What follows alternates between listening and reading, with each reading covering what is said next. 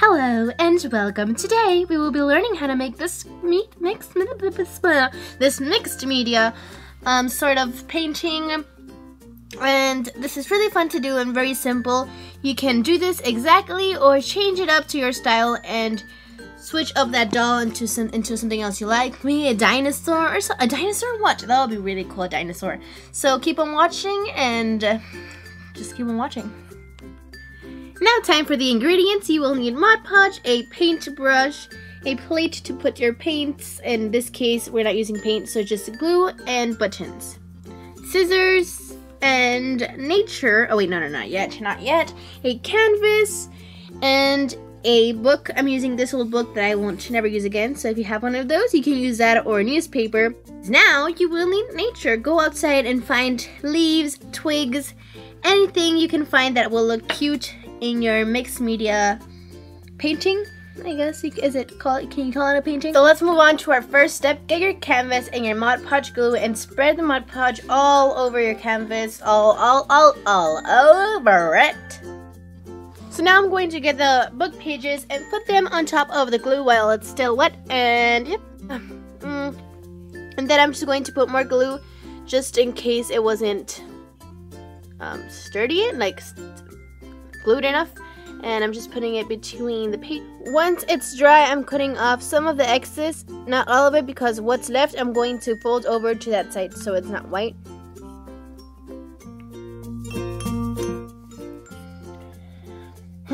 So now to freeze the corners, I'm putting it like that, and that's sort of like wrapping a gift.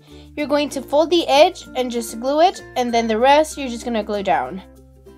So I'm just putting Mod Podge on the edge, and sorry you can't see anything.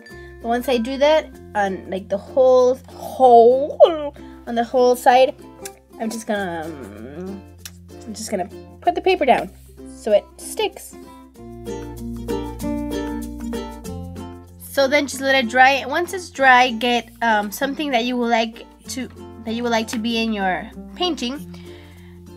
And I'm going to choose that, and I'm going to try to draw that. I'm not going to do a tutorial on it because I'm not great at drawing, but you can get anything, a magazine cutoff, you can even paint, anything you want, you can put it. That's the point of mixed media. Expectation, reality. What did I tell you guys about me not knowing how to draw? So aren't you thankful that I didn't do a tutorial on this disgustingness? So I put it in some tracing paper and just painted it, and that's how it turned out. So now I'm going to cut the excess off and put it on my canvas. Now for the fun part, I'm going to get my branches and what's it called? Twigs. I'm going to get my twigs and place them where I want. I'm going to get my Mod Podge and brush it on the canvas and just stick on the twigs. And I'm just going to do that to all 6 of them. And I cut them uneven because I thought it would look better than all straight. Now, I'm going to get the leaves that I got from outside and put them right next to the twigs to make it look like the little leaves of the flower.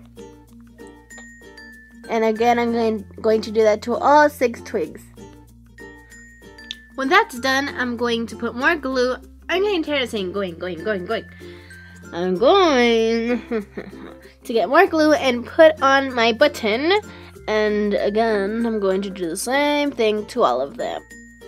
I forgot to mention for the things that you will need, I got this piece of scrapbook paper and some like chevron sort of scissors, and I cut that to make it look like the grass instead of using the big leaves because I didn't like how that looked, so I just used that as grass instead.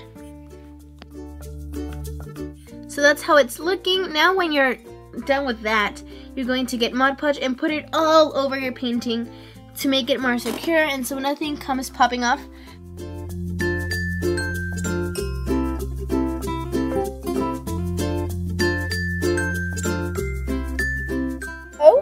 Now once you have your grass there, I'm going to get the doll and stick it on there and put Mod Podge on top of all that, even on top of the doll, because as you can see it's a little bit like popping out.